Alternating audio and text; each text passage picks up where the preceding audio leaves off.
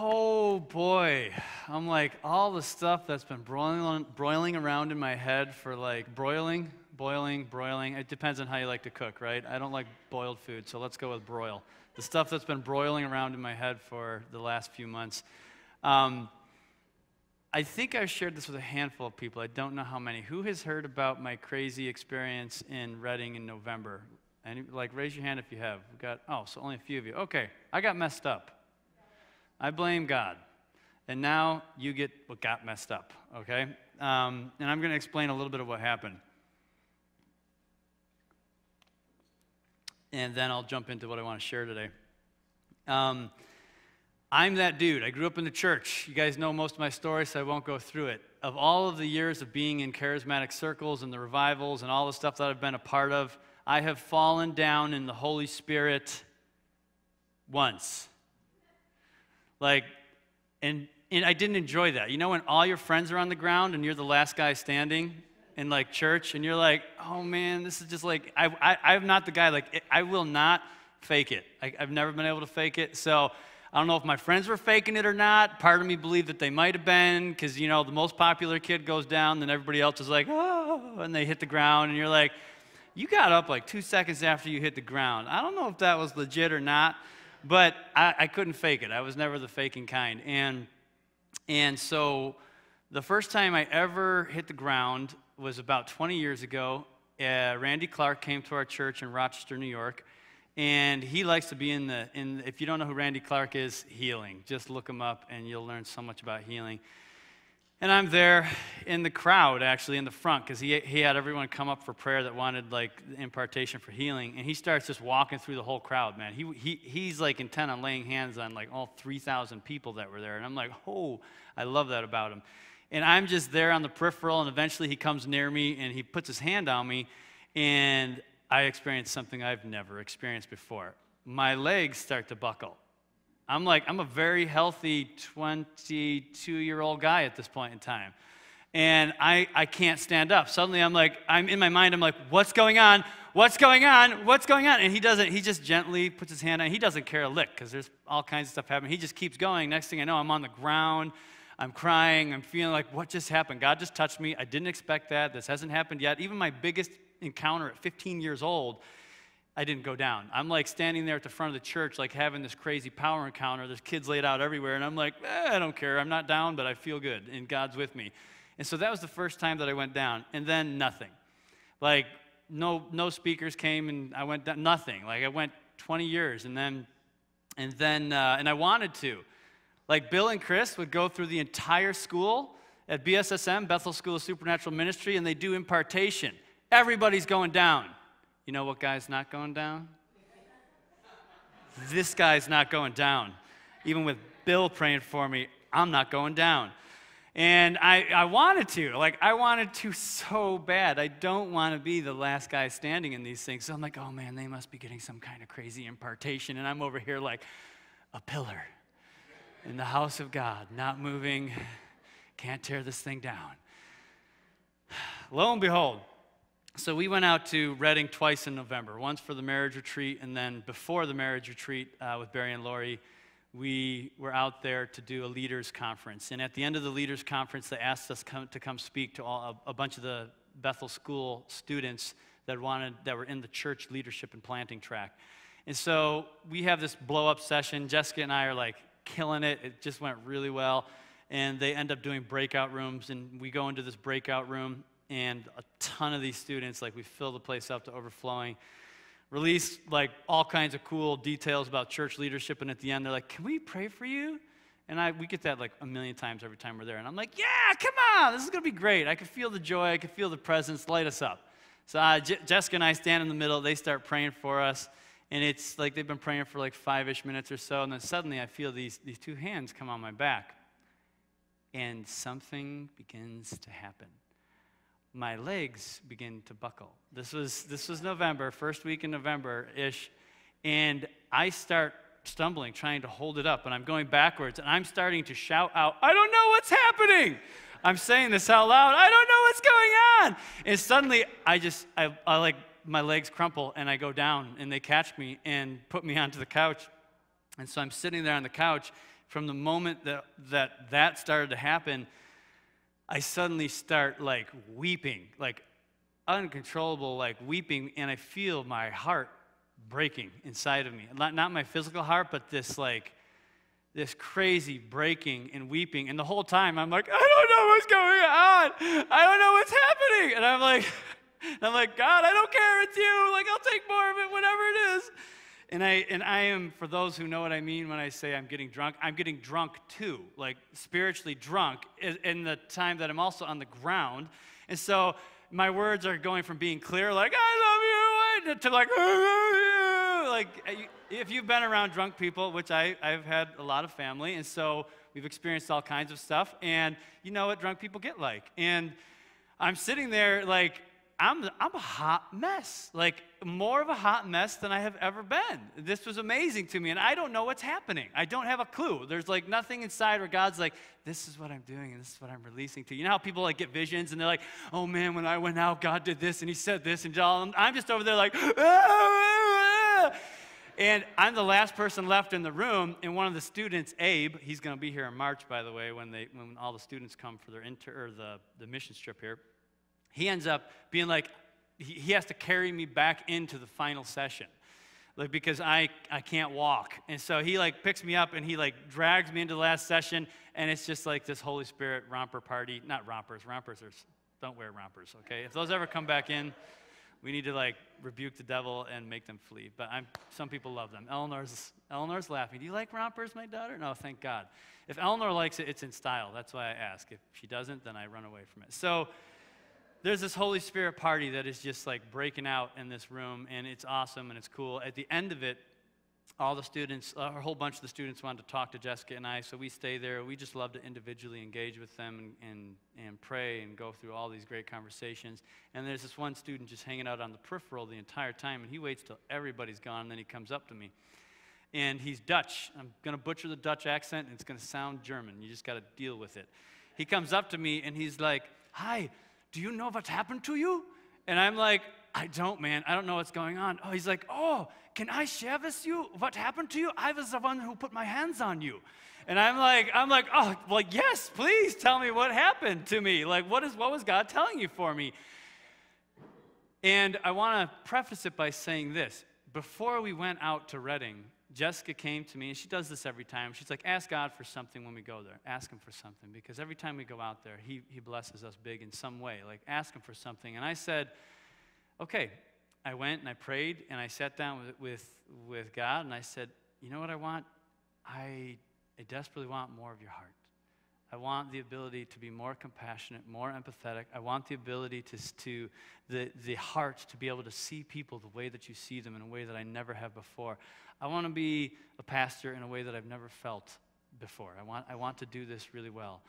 And it's been this thing that has been burning inside of me even before she asked me, so that's what I asked. So back to John from the Netherlands.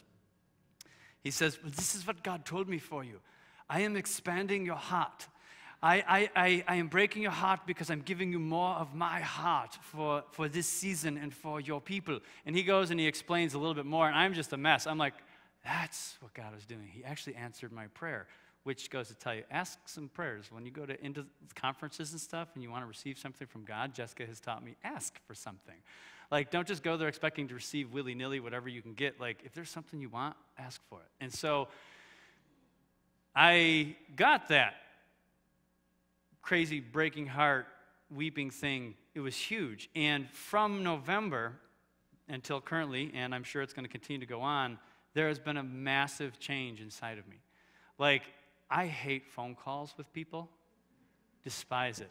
Like, even people I'm really comfortable with, I don't like getting on the phone with them. It always feels awkward. It feels forced. It feels like, I don't know if God created this or the devil created this phone, because it doesn't feel right. And so I didn't like phone calls. Now, I make so many phone calls in a day, and I look forward to them.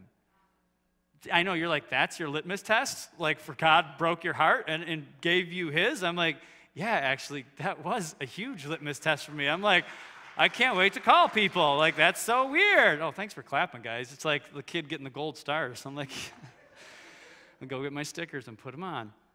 And there have been many, many other occasions where things have happened, and I notice that my heart turns towards people differently than it ever has before in my life. And so all of that to get to what I'm going to share today in 15 minutes. Jesus, help us. Now that I've been in children's church so much, being on time here means a lot. Anybody that works in children's church, you know exactly what I am talking about right now. Like, so the pastor's still going, huh? It's 12:20. I'm like, God, help us be prepared for a crazy revival. Or if you're down there with little kids down in the apple orchard. So I'm going to do my best to make this function and flow. As soon as I get my password in here right. So in the midst of this thing that God was doing with my heart, what he was speaking to me, he brought back a verse to me that has been one of the most troubling verses of my life until recently. And you're gonna hear me say it, and you're gonna be like, if that's your most troubling verse, I'm not sure if you're okay, because it seems very simple. But I'm gonna explain it to you anyways. Let me get my Bible out here. Got to make this legal for you guys. I know people sometimes get on my case because I don't use my Bible and I just preach from my heart, and like Jesus did. And that's okay. I still love you.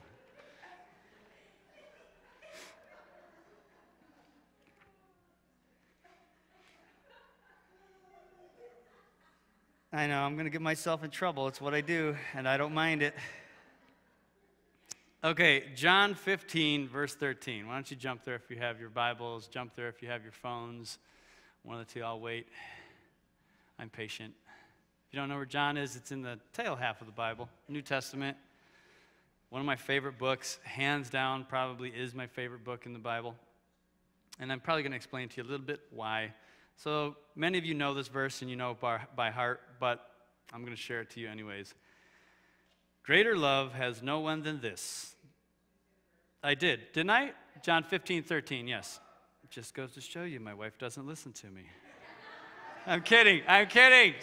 She's actually one of the best listeners I know. I shouldn't throw her under the bus like that. One of the best listeners I know. Greater love has no one than this, that one lay down his life for his friends. That verse perplexed me for my entire life. You're like, what? Because I sat there with that verse being like, greater love has no one than he laid down his life for his friends. Like, what about a spouse? Like, why didn't he be like, greater love has no one than this, that you lay down your life for your spouse?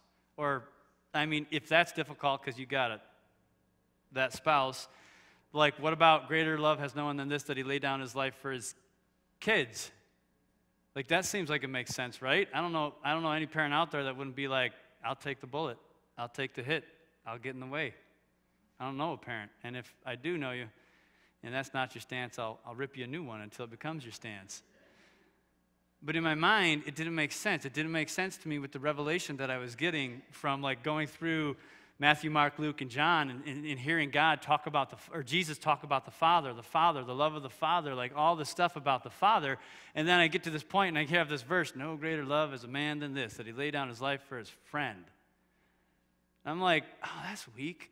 I wanted something like meatier for love than that. And Jesus brought me back to it.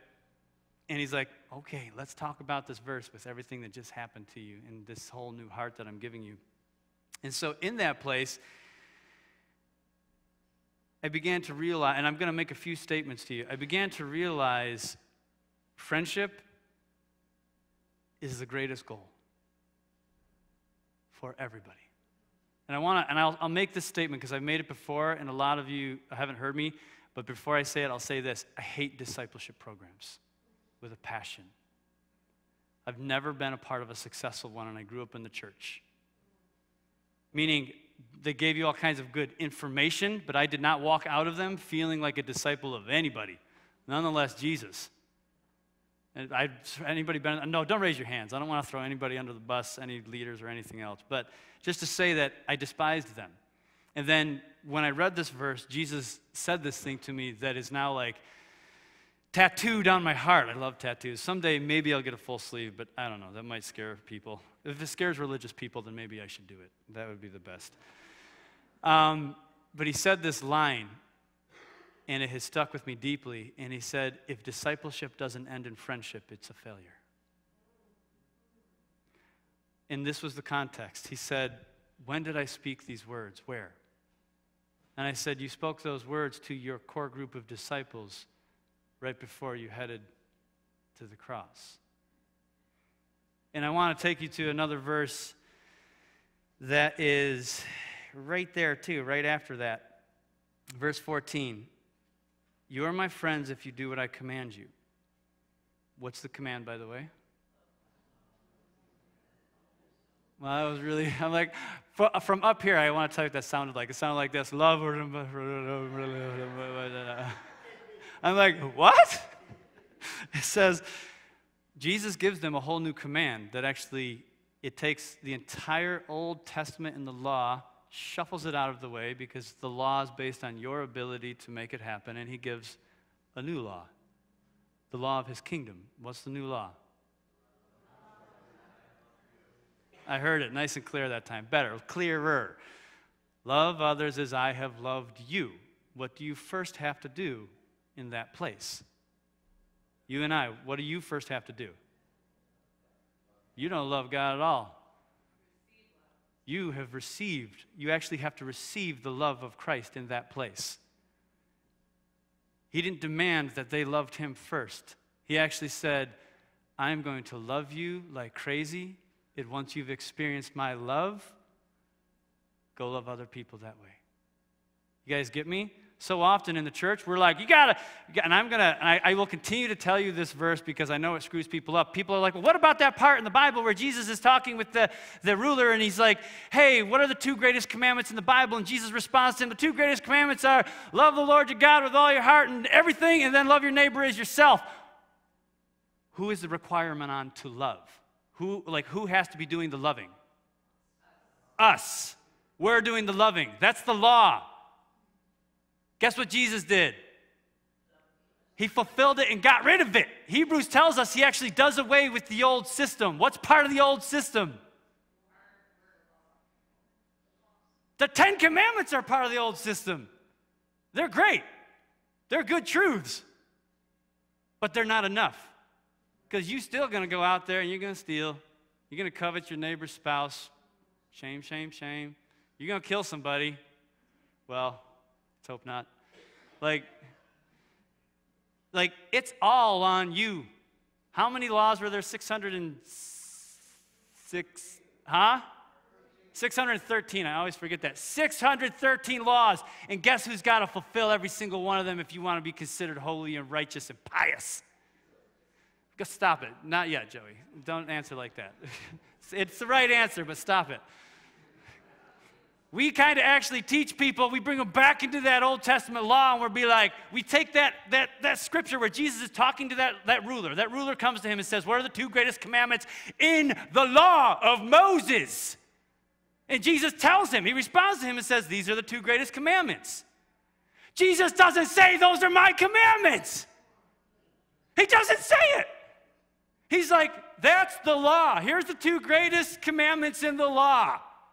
And the law's on you.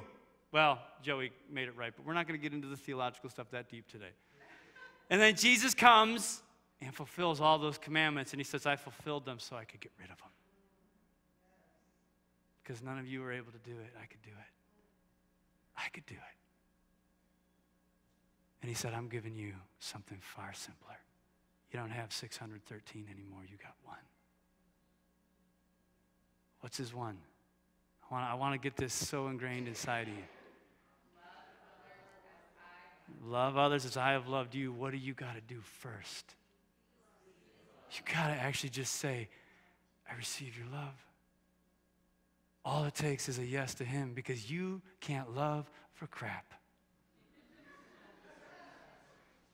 Anybody that's married, you know it. Anybody that's had kids that test your everything, you know it. You suddenly are like, oh my gosh, I need some kind of miraculous love or I will kill this person. You guys think it's crazy. Then you see stuff on the news channel and you're like, I can kind of understand how that happened. It's the extreme of it, but at the same time, you can't love for garbage until you've received a love that is better than anything you've ever tasted. And then suddenly, once you've tasted of that love, you're able to do something that you were never able to do before. Because you're no longer loving based on your strengths. You're bringing who along with you. I know I like to ask questions. I'm in children's church. You know, if you don't ask them questions, they gone. If you don't actually ask them questions, they drift into magic land in their minds. And then you lose the whole group of them. And you know what it's like trying to herd cats? That's why I ask you questions. That's why I ask them questions, because when I ask questions, it helps you stay with me here. But who do you bring with you now? Jesus. I hope you're getting this. So where am I going? Oh, we're doing good on time, better than I thought. I don't need this. We'll get there. So in this place of this crazy love, Jesus is saying, I give you this commandment. Or he's saying, let me rephrase all this. He has greater love as no one than this, that he laid down his life for his friends. So the greatest love is friendship. The greatest picture of love is actually friendship. Okay, this is nuts. And you are my friends if I do what I command you. What's he commanding them to do? I'll give you the command right there. It's verse 12. This is my commandment, that you love one another just as I have loved you. So what is he telling them then? Right there in that moment, he's saying, I'm going to lay my life down for you. That's the greatest expression of this commandment. You, my closest friends, and you're my friends if you do what? Love other people the same way. Anybody convicted yet? You're like, yeah, I didn't love my friends quite like that yet, or my spouse, or my kids. I want to lay their life down on the altar, but maybe not my own. So this is where I want to jump into verse 15, because this is where it took it to a whole nother level for me. And verse 15 says, no longer do I call you slaves, for the slave does not know what his master is doing, but I've called you friends. For all things that I've heard from my Father, I have made known to you. I want to do an example of what this would look like.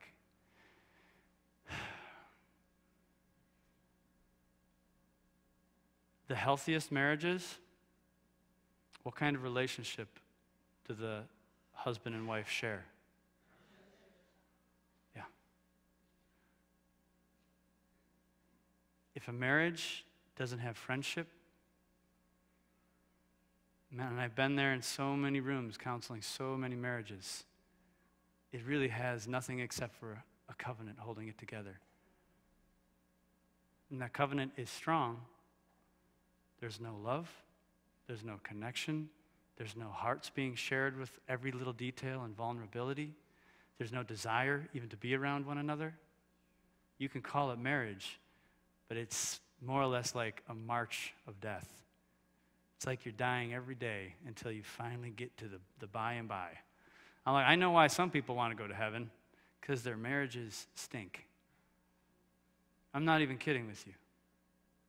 And some people are like, I'll never break that covenant. I'm just going to live in this junk until I get to heaven. That's horrible. Next. What is the greatest relationship that I will ever be able to have with my daughter? Some people are getting this. The greatest relationship I will ever be able to carry with that beautiful girl right there is not the simple fact that she is my blood. The fact that she is my blood is why she has to do garbage, why she has to let the dogs out when she does. But that is not the strength of our relationship. Jesus even proves that the bloodline is not the strength of a relationship. Jesus even proves I'm adopting everybody that comes. I don't care about your bloodline. But the point being is the greatest relationship I can have with my daughter before she walks out of the doors of my house is what?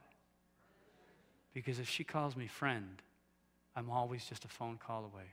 I'm always the person that she's going to trust. I'm always the person she'll expect to be there. If I have that with her, I've won at life. Is this making sense a little bit? So in the church, Jesus started with the classic church model. Come, be discipled by me. There's no relationship yet when he calls them. He says, come, follow me. And then he spends 3 years pouring himself into these 12 men and this other group of women that came along with him. 3 years. What was the end result of those 3 years? What did he say to them in that passage? I no longer call you slaves. I call you friends. I lived in the house of God as a slave for most of my life. I'll tell you what, you know what the slave gets? The slave gets the orders of what to do and does them, and eventually holds a grudge because of everything the master has that they don't.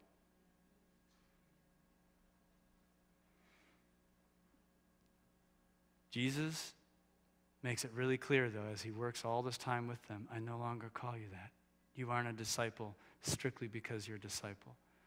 You are now my friends. Because to my friends, I give the secrets of my kingdom. And I've given you the secrets of my kingdom. You hear me? A little bit here. I'll clarify this and begin to close this out in a moment here. I have more verses, but there's the verse. You know how we talk about friendship? Like a friend loveth at all times, but a brother is born for, anybody know that one? Adversity. Do you know what that means? Friends won't challenge you the way you need to be challenged. Now, you're like, why is he saying this now? This doesn't make any sense. He just said how friends are like everything. Because I always love how Revelation goes even deeper in the Bible. One verse is the stepping stone to the next verse. So I think that's in Proverbs something. It's in Proverbs. And then another revelation comes in Proverbs that takes it even deeper. There is a friend that sticks closer than a brother. Isn't that amazing? And then let's go even deeper. Like, faithful are the wounds of a friend. And in the midst of all of this, what you begin to see, Jesus does all of these things, by the way. He starts out as like this relational movement with these guys where they don't know him that well, but they want to.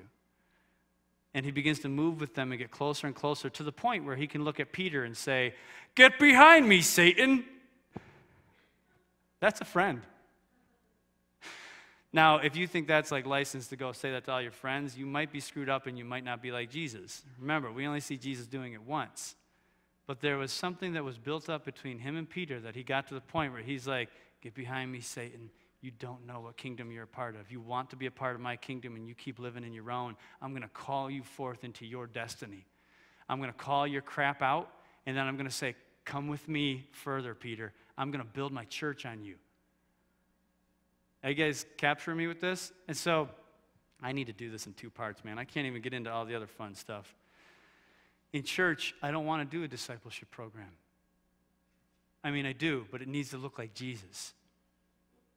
It needs to be not me getting you guys in here with pre-planned out notebooks that say, this is what a disciple is. And to be a disciple, you need to do this, this, this, this, and this. And then when you're done, I'm going to give you a certificate, and you can be a full-fledged Vanguard disciple now because you did the course. Do you feel like a disciple? No? We did everything in the book. No. It's like total fail. What I want to see is I want to see us coming to the place where we say, what does it mean to begin to get my 12? Actually, it's more than 12. When you include the women, it was probably like 20. No joke. Well, so maybe you could put 15 to 20. What do I do to begin to find my 20? And then what do I do to begin to get to the place where I want to lay my life down for these people? It's easy to lay your life down in the sense of like you know what's right to do. It's a whole nother thing when your heart lines up with what's right. I can go out there and I can see a fight at the mall. If there's a fight at the mall, you know who's getting in the middle of it? I will. I had problems, man. I remember I was watching this one guy start to get beat down on Monroe Avenue in Rochester, and I'm like whipping the car over, trying to jump out, be like, no, this isn't right. The guy probably would have beat me to a pulp. This huge dude with these shoulders, he's beating on this little guy. It was not good, and I probably would have gotten beat to a pulp, but he got scared because people were starting to notice, and he took off. But the point being is I knew that was right. Was there like some deep love of mine for that poor dude getting beat down? No. I wish I could say yes. But for me, it's justice. My name, Justin, justice. That's not just. So I'll go after justice, whether my heart is connected to the person or not. And that's what I'm saying is I want to get to the place where we move with one another so much that our heart connects with the person, that we are at that place where we're like, I don't call you a servant beside me, just doing God's work in the house. I call you a friend, and I would lay my life down for you.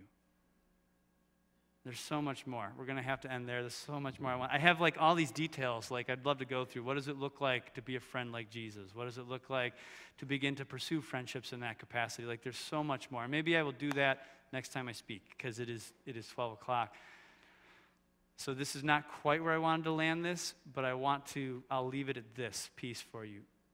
Begin to ask God, what does friendship with you look like? Please, just that question. Begin to mull on it. If that's the one thing you take away from today, begin to ask him, what does friendship with you look like? Like when you look at his disciples, how many guys eventually got to get up onto the mountain with him and see Elijah and Moses? 3. That was a secret that was revealed to his closest friends. Like for me, I'm like, I'm going to be a Peter, James, and John. I don't care what it takes. I will step on you to become like Peter, James, and John up on the mountain. And Jesus is like, I'm handing you all my secrets. Jesus didn't step on anybody, so I shouldn't say that. But I mean, like, shouldn't we be fighting to get as close to Jesus as we humanly can? He's not out here to govern your every move and to tell you what's right and wrong. Like, this is another crazy statement that's probably going to be like, people are going to be like, is that theologically correct? But I'll leave you with this one. God came to earth looking for friends.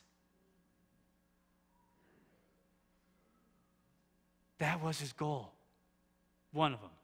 One of the major ones. How many friends did God have in the Old Testament that we know of?